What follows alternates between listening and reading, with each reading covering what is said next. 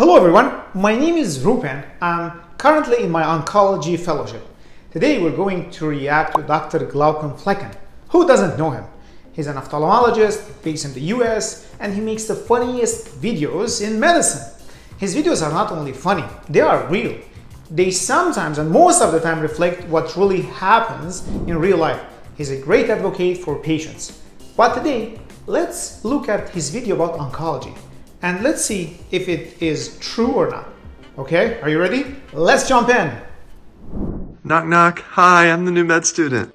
Oh, hey, welcome to oncology. What kind of specialty you want to go into? Actually, I've been thinking about neurosurgery. What? Well, I didn't like it at first, but it's starting to grow on me a little bit. Please, come in, have a seat.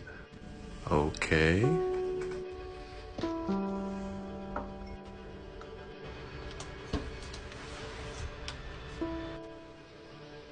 What is your... Alright, let's stop there. Okay, so in the beginning of video, there is some truth in it and some part are not that true. Okay, so let's see why.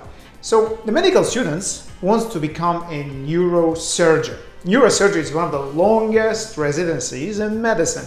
Not only that, it's not only about the duration. It is hard. It is long hours, lots of time in the OR, and usually I heard, I don't know, that's what the story says, that usually people take a year off for research because they can't go through the 7 years.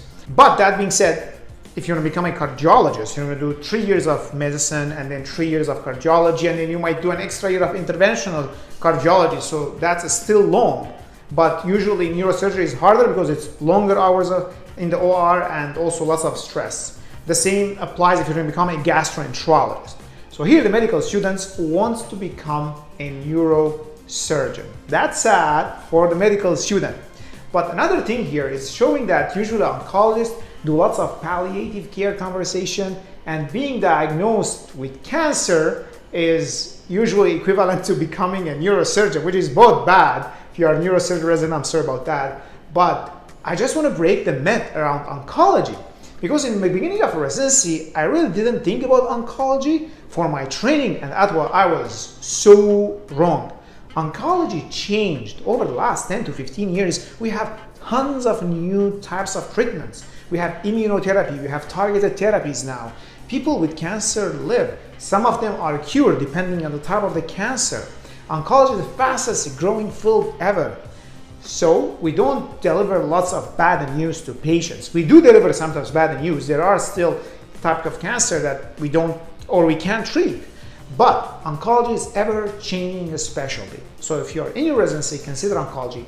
It's the most fascinating field ever. Understanding of neurosurgery. They do lots of cool surgeries and they help their patients. Do you know how long neurosurgery residency lasts? All right, 2 points here. He started the conversation with what's your understanding of neurosurgery? And we do that a lot in the oncology clinic. We ask patients, what's your understanding of having a breast cancer? Or what's your understanding of having a stage 4 breast cancer? Or what do you think is going on? You can't imagine the amount of times that patients get referred to the oncology clinic. No one tells them that they have cancer.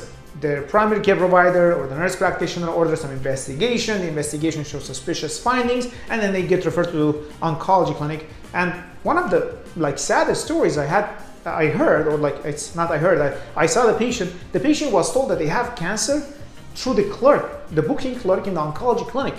So if you are a primary care provider, nurse practitioner, if there is a test result that's showing cancer, please tell your patient and tell them that the oncologist will talk to them about the treatment plan.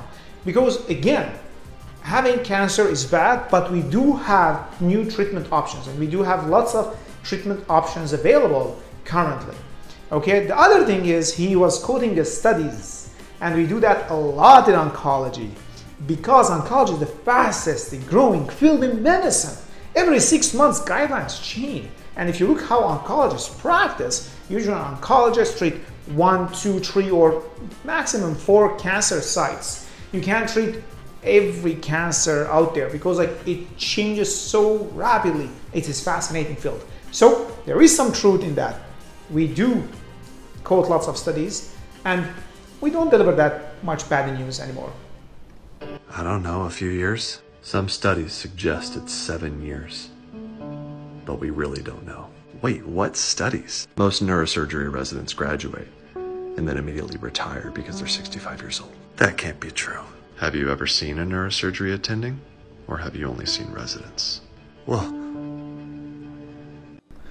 all right, that's true. I never seen attendings. I mostly saw residents. I worked with them when I was doing my neurology rotation. They do neurology rotations, so we just cross by. That being said, it has some truth. Anyways, if you're doing neurosurgery residency, kudos to you.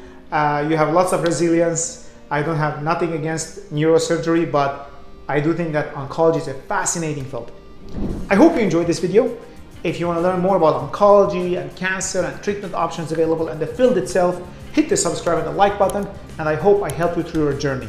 And I will see you in the next video. Stay healthy.